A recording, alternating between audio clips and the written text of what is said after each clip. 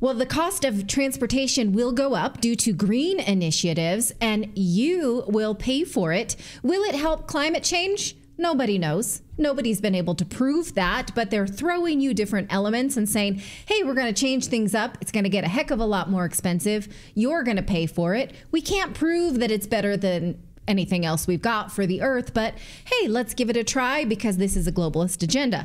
This is from the Telegraph this week. What they're saying is that middle income families will be priced out of air travel by 2050. And sorry, that's the way it goes because of net zero initiatives. Did we all decide on that? We did not. Do we know that this is better for the planet? We do not. They're just saying we're going to do this. And here is why. Because of a initiative for sustainable aviation fuel. They're calling it SAV. What they're saying is that because of that, all of these air travel, all these plane ticket prices basically will go up. This week, Virgin announced that it would impose a green levy to cover the cost of SAF, sorry. That's what it is, which is currently 2 to 3 times the cost of kerosene. Now, Virgin is saying that they're going to put this new price tag on your plane tickets. Lufthansa already said that they think that prices will go up too. A spokesperson for the German airline said that this would cover part of the steadily rising additional costs of SAF. And they think basically, this is not market forces at work because nobody is demanding it. The government's demanding it. So the government will have to subsidize it. And again, they're saying that this is going to cost you a lot more. Now, we covered this last September when the CEO of Lufthansa admitted that going green would require the airlines to use up to half of Germany's electricity.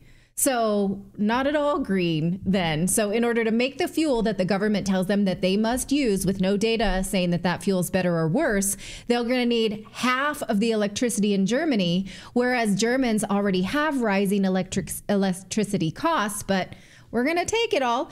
In fact, he said that we would need around half of Germany's electricity to do this. And he says, from today's point of view, it won't work to even have the availability of the quantities that are demanded us, not to mention the high costs that are, in the end, the passenger will have to bear. So that is, in fact, the case. Now, he said this in response to the Refuel EU initiative, which is a mandate that vehicles in the EU use this SAF and reduce practices that contribute to pollution, they say, with a minimum target of using 70% SAF by 2050. We don't really know what they've done in terms of is this fuel better? Is it good for the engine of the aircraft? Does it prolong or shorten the life of the aircraft itself? Is it safe? We don't have that information. They're just saying, well, it's not a fossil fuel, so it's got to be better. Even though we have showed you what we just had on the screen, this study was a 2017 Princeton study about synthetic gas from China, showed that synthetic gas might burn cheaper inside a house, but it could increase CO2 emissions because it's really hard to make it from recycled materials, because SAF is used from, say, recycled cooking oils or recycled animal fats, and you can't just take all those things and put them into Mr. Fusion like in Back to the Future. No, you need to create brand new. This is not how this is done, you guys. This is an idea of what we thought might happen, but instead we don't have this. We can't just dump stuff in, recycled stuff. In fact, it's highly synthetic and processed, and there are not many plants around the world that do it, and we don't know if it's better yet. It's just, again, not fossil fuel. So forget the fact that we have not even proven that fossil fuel is causing climate change on global warming. Those models have not been agreed upon yet. We're just doing these things to make it more expensive and harder for us. Now, again, market forces are not working this out. Instead, it's just government regulation.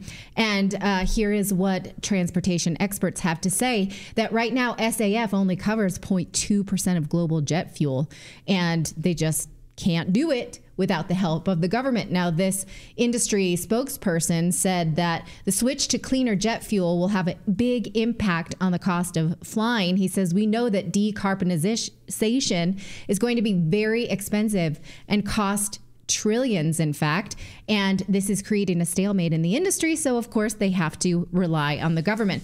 What this means then for the shrinking middle class is that forget your vacation to anywhere that you're dreaming about. Nope. You're going to do a vacation in your backyard with a tent because they do not want you to travel. And it will. So what they're worried about is the domino effect that this has, not just on air travel, but what about the places that rely on tourism, the taxes that raises for these places like a small Caribbean island? Well, you can't come here middle class, only wealthy people, certainly not lower class. So how are they going to then work that out as it leads to an economic collapse and a domino effect? Well, again, the government's going to have to get involved. They're saying that this will mean higher prices for passengers and that the middle class, middle income families will just be priced out of the sky. For long haul and premium destination, think the Caribbean or Southeast Asia, just no, you can't go there. You maybe could have with natural market forces now saved for an airline ticket, but you cannot now. So they said they may have to have workarounds such as tax subsidies, government involvement. So you'll pay for it. And what will we get? Will we get cleaner skies? Who the heck knows? They're just doing it because they think that you want it or the governments want to do it or whatever the heck. So let us know what you think of that.